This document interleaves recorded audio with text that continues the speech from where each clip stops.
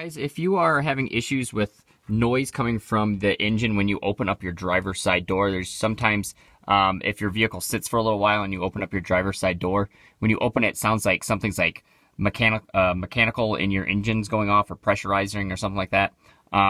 The answer to that is actually that engine is actually pressurizing itself, the gas line. So down by like your high pressure gas line there, it's actually pressurizing to get started. So it's just pressurizing itself, so it'll be ready once you turn that ignition key. So they decided to put that in the driver's side door because they were thinking about putting it in with the ignition, but if they put it in with the ignition, it wouldn't really give it time to pressurize right away, so you'd have to sit there for a little bit before you actually started your car. So their thought was to put it in the driver's side door, so therefore when you open your driver's side door, it pressurizes, so by the time you actually start to turn the key to turn the ignition, it's already pressurized and the vehicle will start without having to wait at all. So it's not an issue. That's exactly how they designed it to do, and it doesn't do it every time. It's only if the vehicle sits and doesn't run for a while. If you have just got done driving it for a while and set it off, it's not going to make that noise. But if you let it sit overnight or for a couple days,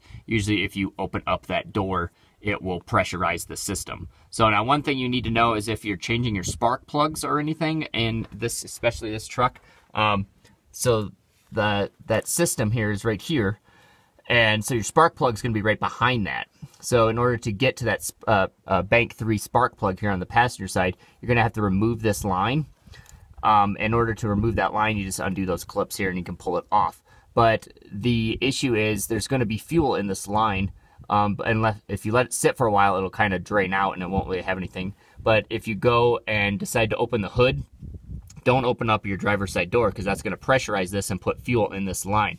So if you go to change this and you want to obviously undo this hose, open up your passenger side door in order to open up the hood, and then you will be able to release this hose without any fuel being lost. So just a little tip there. But otherwise, that noise is completely normal and it's supposed to be working that way.